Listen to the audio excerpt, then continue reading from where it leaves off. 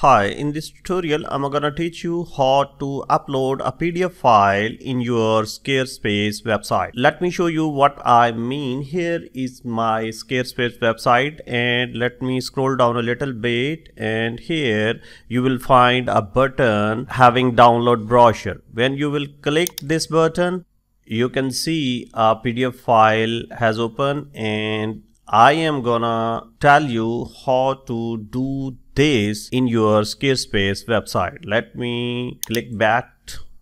You can see a dashboard of my Squarespace website here, and at the top left you will find a button of edit. You have to click this button, and now just scroll down the place where you wanna add this button. Here is it. I'm gonna delete it first. Now you can see a button appears here, add block. Click this, and here you will find different objects you can put in your website, and I'm gonna put a button here. You can see drag and place it where you want to be, and you can drag it. For the adjustment, just double click it, and a dialog box will appear where you will have to put the title like download brochure, and here you have to put, if you have a link you will put the link here, and if you wanna upload a file or something else you have to put this gear icon.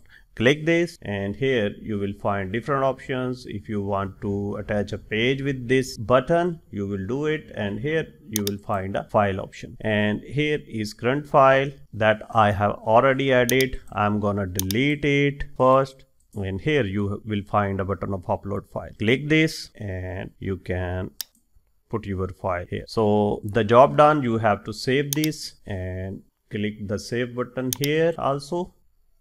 Now you can see, click this arrow icon, and let me scroll down. You can find this button here. You can click it.